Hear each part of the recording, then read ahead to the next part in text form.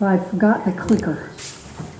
Clicker's buried out in the cabin, out in the, what we call the hot box out there. And eventually, we'll get the clicker. In the meantime, anybody's welcome for a children's story. And what we're going to talk about today is dirty feet. Dirty feet. I'll tell you, I have a special little mat in my shower, and I take a little bit of body wash and I squirt it on this little mat. It's only this big, and looks like carpet, but it's made of plastic and it's real rough. Put that on my feet, and then I go and I get my feet all scrubbed on the bottom. All right. But dirty feet are a serious problem if you live somewhere where you only wear sandals. And that's the way it was in the time of Jesus' day, is they didn't have a lot of closed-toed shoes. They wore nice sandals, and they had some dirty feet. Some just from sand, and some like this on the bottom. Do your feet ever get like that? Oh my. That's for people that love to go barefoot. Love to go barefoot. They can get that way. But the Bible says for clean, whoops. Well, that's a nice preview of everything, all the way to the end. My husband knows how to make that go right back to the beginning, but I do not, so try not to lean on this again. Well, now you don't have to watch the sermon because you've seen it. In reverse.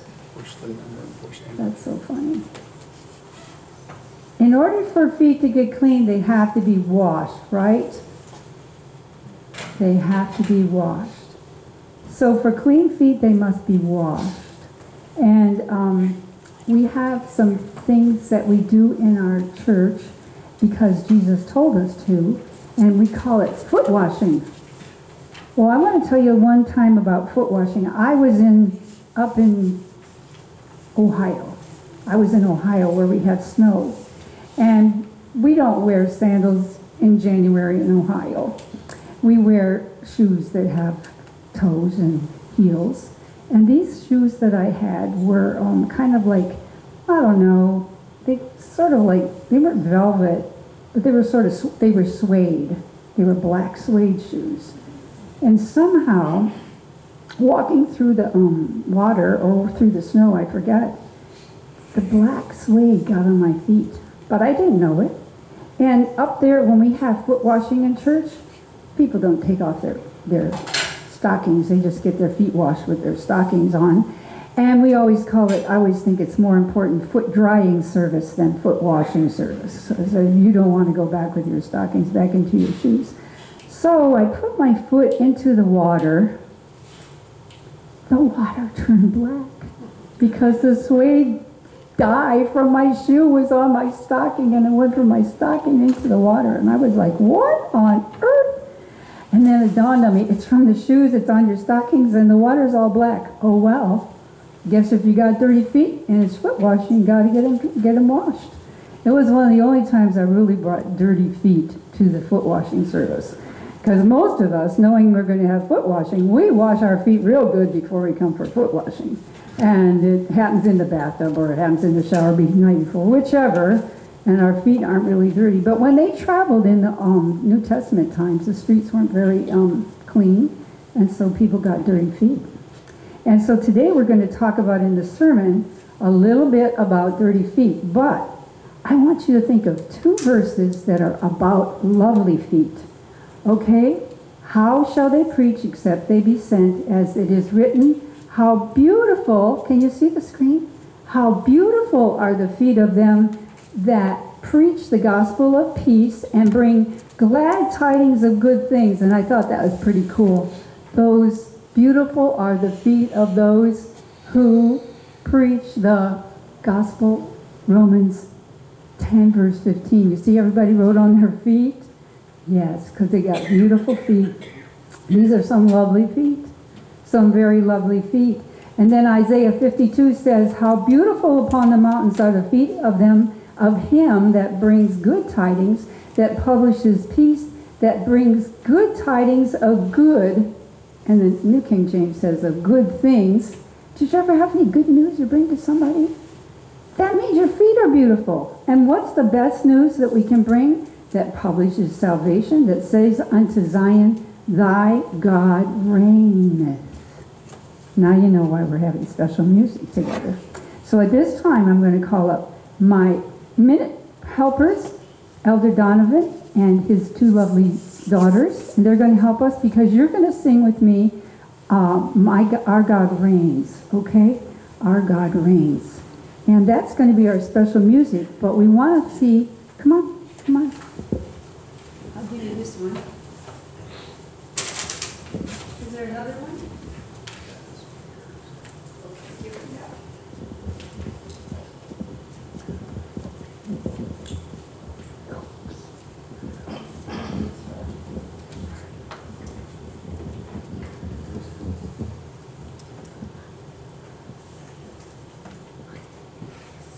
I don't know if you ever sang that song, Our God Reigns, but I don't know if you ever thought about foot washing when you sang that song. But the beginning of it is from the Isaiah 52 verse 7. How lovely on the mountains are the feet of him who brings good news. Now, Brother Donovan, I can't see what's on the screen, so you tell me what's up there. How lovely on the mountains. Okay, so the first part of the verse, we're going to sing this through twice as our special music together and the end of our children's story. I'm going to play an introduction.